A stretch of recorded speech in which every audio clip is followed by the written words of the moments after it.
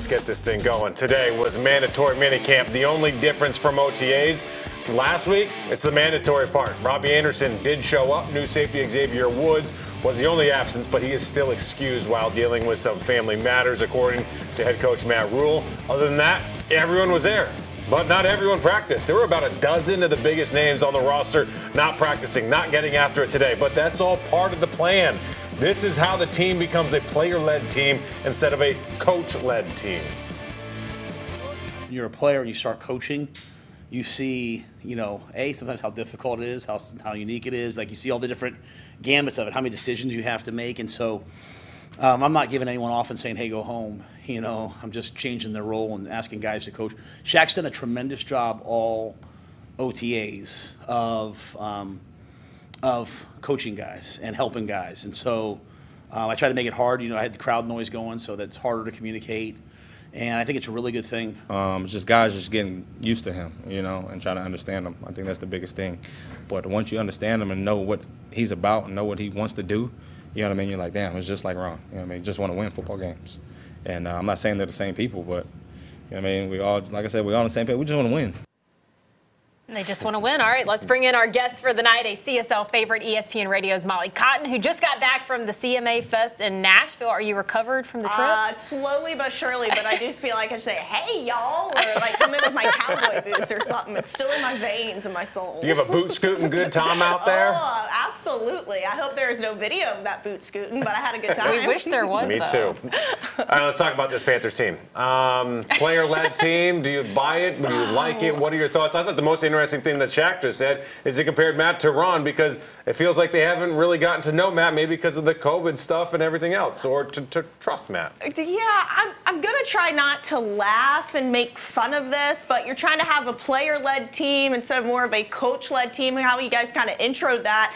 And is it because the coaching hasn't gone so stellar these first couple of years for Matt Rule? I appreciate the sentiment. I like how you're trying to get those leaders. And we know that Christian McCaffrey, Shaq Thompson, they are those leaders. They should be those leaders, but it's minicamp. So what, the first day, and you can't have guys out there in pads? Can't you be out there participating and show your leadership through that? Show your leadership through your action, through playing good football, through winning football games, rather than, hey, go get them, guys. You got it. Good job. So ultimately, yeah, that's what's going to happen. But I actually like this. I think it's important to set the standard and have your players lead by example, by what the standard is, and pulling them off the field when they make a mistake. Like, we heard Matt Rule, we heard Cam Newton, and we heard Hassan Reddick talk about this last year, that these guys were like, it's okay, don't false start, it's all right. And it was just like, enough was enough. It's not okay. You can't be doing that crap anymore. And it starts early when the players are like, dude, off. You missed the next 4 reps because of this. Instead of Matt Rule getting in everybody's ear and his voice becoming tiresome, Carl. And that is absolutely true, but why did it take this long? Like, why couldn't those guys have already stepped up? Well, Shaq did mention today, it takes Matt Rule trusting the players, and obviously some trust on the players' part for Matt Rule. And this kind of leads us into our next topic, Molly. Matt Rule, we've heard him talk a lot about the process.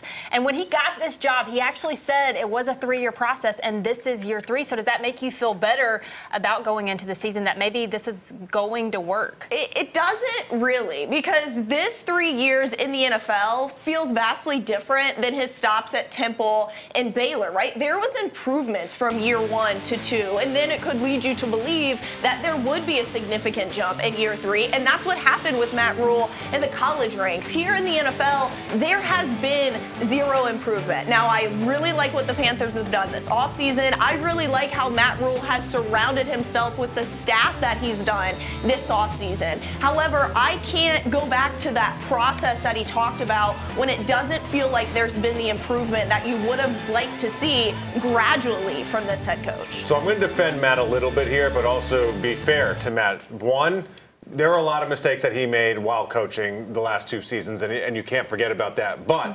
football is a relationship business. You got to win games, or else you're not going to be in any sort of relationship. But you cannot coach men, whether they're millionaires or in college, and not have a relationship with them. Like, they're just not going to listen to you. They need to know you. They need to know that you know them and that you trust each other. Otherwise, it just ain't going to work. And I think that kind of proves what we went through the last 2 years, that some of the best teams were the veteran-driven teams, the teams that have been together, and the younger teams had so much to get over and so much to figure out. And the Panthers, listen, the roster was not great, so they weren't going to win a lot of games regardless. Right. But it certainly hurt them more than most that they were not able to have these camaraderie-building sessions as they're doing this offseason. So I think Matt, to his credit, admitting, like, Carla, like, it was good for him. With COVID, too, Matt Rule even addressed I wasn't able to get out in the community. People really couldn't approach me. And so, therefore, you make all these assumptions about who somebody is. And I'm sure the players did that as well when you don't have that face-to-face interaction. And give him credit, Molly, because he's saying, like, I had to do some self-reflection. I had to get back to what made me successful at those last 2 stops. It doesn't mean that they're going to win the Super Bowl, get 10, 15 wins this season. It just means that he's at least getting back to his roots and doing some things he hasn't actually been allowed to do because, like he said today, you put a red circle around him. The NFL said you can't really be around each other. And again, I like with the staff, you have seen it, the action. It's not just, you know, the talk, all talk, no action. I do like the action that they have taken this offseason, and that does start first and foremost with the staff that he surrounded himself heading into this year. And that was my biggest critique of the staff in the last previous years. You can't have a rookie head coach and nobody on the staff that hasn't been a head coach. Steve Wilkes, Paul Pasqualoni have coached at every level. They know more football than you and I will ever know in our entire lives, so I think it's huge. Let's talk Matt Corral. I asked him today, I asked Matt, I said, Matt Rule, that is, what do you say to Matt Corral? Like, ignore everything on Twitter. Don't be worrying about this season. Just worry about week 1 or next season, whatever it might be. And it says there's just no timetable. What do you think? I agree with that. I think this is somebody you want to stay patient with. And yeah, I think fans want him to really be competing with Sam Darnold. I think it's okay and realistic to think Sam Darnold would be the starting quarterback this year for Carolina. Now, if things do go poorly and then you have to throw Matt Corral in there, that is going to add some pressure. That is going to light the fire under Matt Corral. All of this is assuming these are the 2 quarterbacks you go into the season with. There is always, you know, the Baker Mayfield stuff floating around. Carla, if Matt Corral starts, it's because either Sam was so bad or Matt was so good. Like, that's the only way early. Yeah, and then Matt Rule again addressed that today, saying that players will make you put them in certain positions, and that will all come out obviously in the preseason. This is what you want, though, right now, Matt Corral to develop through the preseason and just stay ready for when or if that time comes. He just has to get his head on straight, get his feet working in together, and learn how to be an NFL quarterback before he worries about how to be a starting NFL quarterback. All right, we got to move on.